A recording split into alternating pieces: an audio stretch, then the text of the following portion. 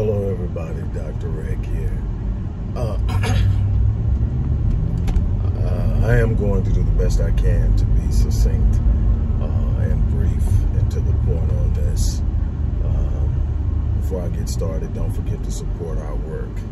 If you believe in the work we've done for over 30 years, if you follow me, you know the work from Black Men Lead to our work with battered women and victims of incest and advocacy in school districts and for incarcerated individuals, battle against recidivism and so much more.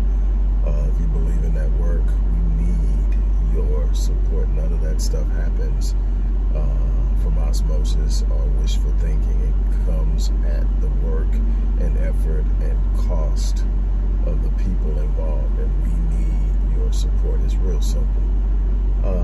Something that a person that I've admired, I've actually had a chance to work with briefly. Matter of fact, he and his wife, Joanne, were instrumental in reviewing the Blueprint 1.0, which is on the Odyssey Project website, which is a comprehensive blueprint and objective agenda of protocols necessary to execute Black empowerment, and that is Dr. Claude Anderson. One thing that Dr. Anderson has said for I don't know how long is that Blacks love to major in the minor. And it's a catchy phrase and it can be over applied and overthink, but like at the end of the day, so many times when I'm sitting up and I'm observing something and I'm looking at the way my people are responding to it, the first thing that comes to mind is majoring in the minor.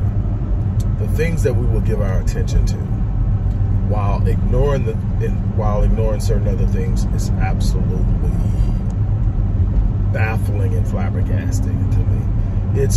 It's like we are or have to be the easiest people in the world to manipulate. I'm not saying that in the grand scheme of things that the vast majority of people aren't being manipulated at some level, because they are. You can be exposed to influences. If you're on the grid, at some level you are being manipulated and pushed. Even if you're being pushed heavily towards something that ultimately might benefit you, you're being manipulated. You may not be moving in the way that they want you to move, but you're being moved because of something they're doing. And but nobody is as easy to manipulate and control as us. Give us a celebrity with some gossip. Attack one of our favorite celebrities. Even though we don't know the celebrity, even though the celebrity has never done anything of intrinsic value. Maybe they gave us some great work on the screen, or they gave us some great work in the studio, or maybe they designed some great fashion, or whatever it is, but they've never actually touched our lives in any way. But go after them and see what happens. And I'm not one for sitting up saying you sit around and you let people get assaulted and attacked for no reason. What I'm saying is those are the things that are going to be influencing how well we do or how we advance. We will go all out. Entertain us, give us some music, give us something to dance to, give us a good fight video, show us. I mean, man, we rode the hell out of it. And it was funny. It was good for a feel-good moment, the whole riverboat brawl thing, you know, and all of that. But at the end of the day, guess who ended up still with the power? Guess who ended up still having to fight and struggle and do things 3 times as good to get the same amount of leverage?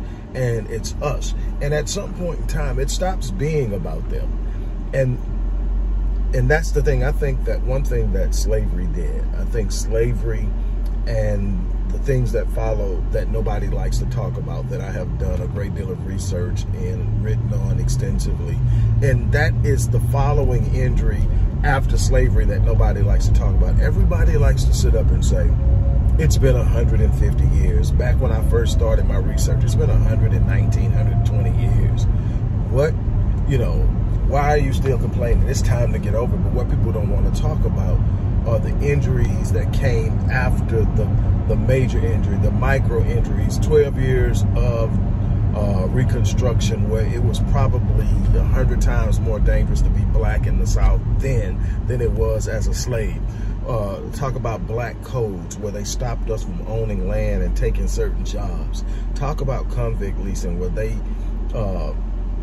criminalized poverty and homelessness and joblessness and made it a felony and kept men in prison, black men in prison for 12 years for not having a job, for being homeless, and then leased them back out to the very plantations and companies that were using their free labor as slaves.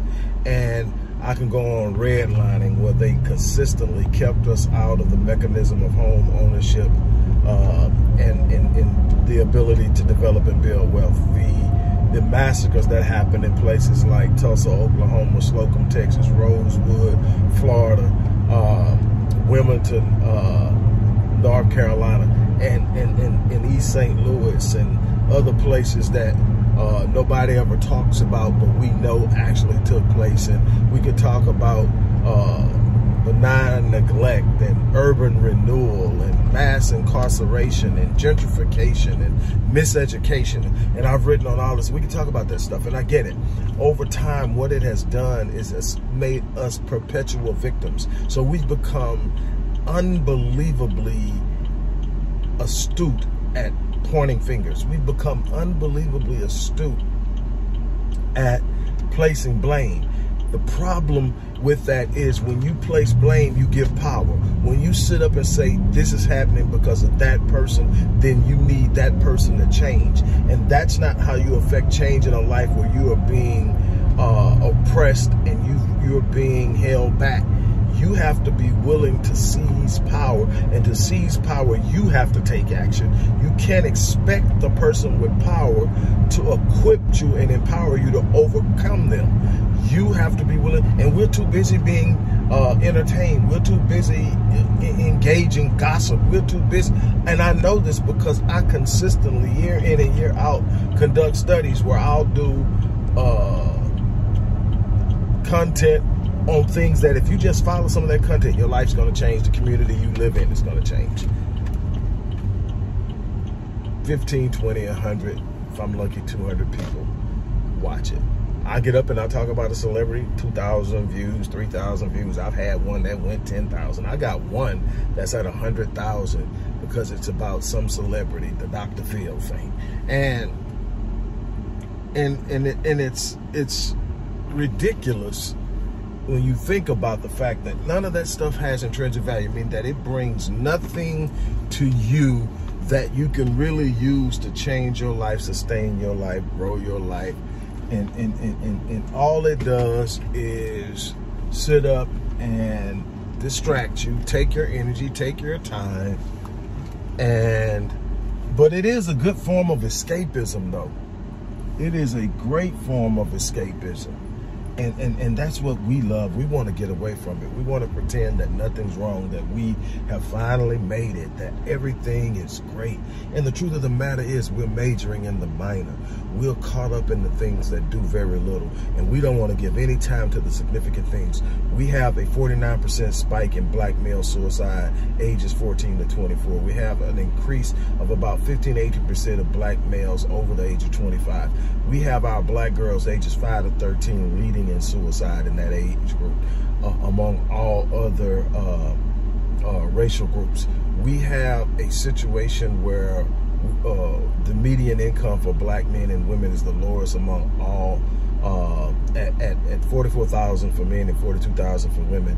And yet we are sitting up, and all you see up and down social media is everybody talking about, can he pay all the bills? Are we really being honest with ourselves? Because if we are being honest with ourselves, unless the bills are under $42,000 a year, hell no. But that's not what we're putting out there, because you can be anything on social media. You can sit up there and put it on blast. You can sit up there and go on one vacation and have multiple outfits, take multiple pictures, and come back and post that shit like you've been on 5 vacations all year long. The stuff that we do to appear like we've advanced takes almost as much work as it takes to actually advance, but we're focused on the wrong thing. We're focused on the image we're presenting to other people. We're out buying Mercedes. Do you realize that the wealth gap is somewhere along the line of $177,000 for median household income for whites compared to $17,000 for blacks, and yet we out purchase Mercedes 2-to-1.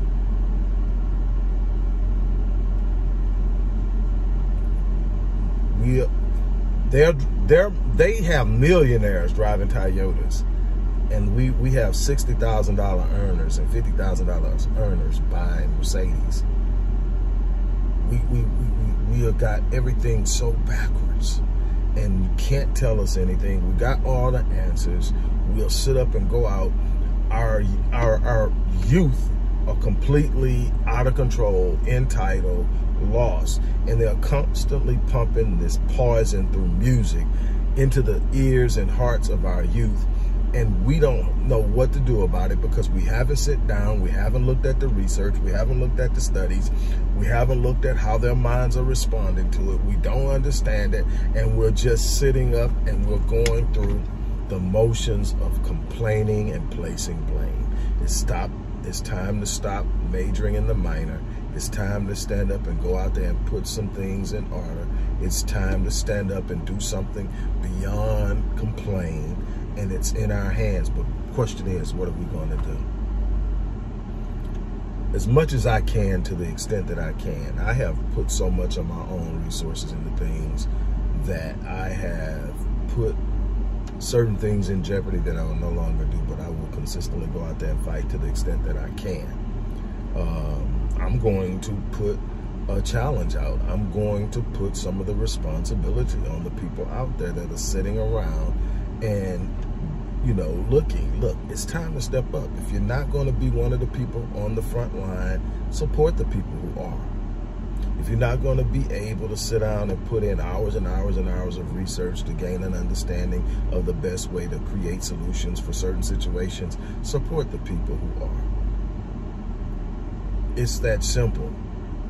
You're not going to sit up and click and like your way into a better situation for blacks. But on that note, look, I'm going to get ready to get out of here. I need to unwind. It has been an immensely long week for me in so many different ways. So I'm going to get somewhere and sit down and relax. You guys have a great one.